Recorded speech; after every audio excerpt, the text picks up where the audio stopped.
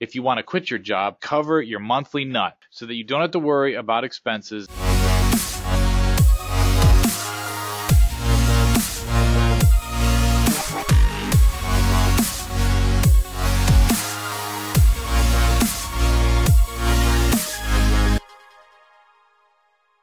I had one client that basically paid me so much money that I could fully support my family based off of one client. And so it took me about 20 hours per week to do the client work for this one client.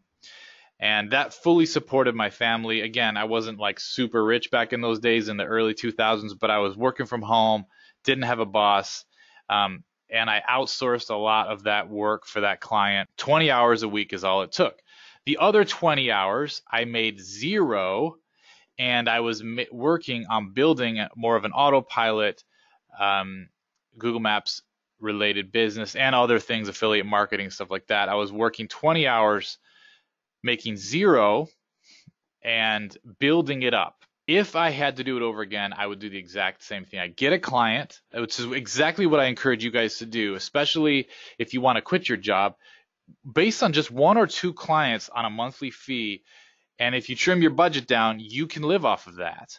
And then the rest of the time, work on building up your lead gen properties, work on building up your Google Maps listings, and work on bringing autopilot income in through lead generation on Google Maps. It's exactly what I would do if I was going to start over again.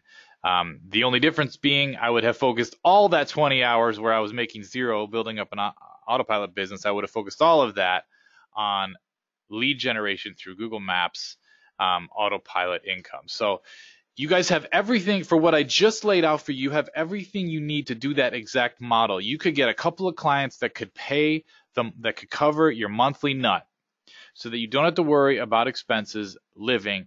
Spend 15 hours, 20 hours or so on the client work, support yourself, spend the rest of the time, 20, 30 hours building up an autopilot business. Eventually, which is what happened with me, it will overtake the client work, and you can start to either fire your clients or either charge them more. Decide how much you want to charge. If they want to keep you, you got to charge them more.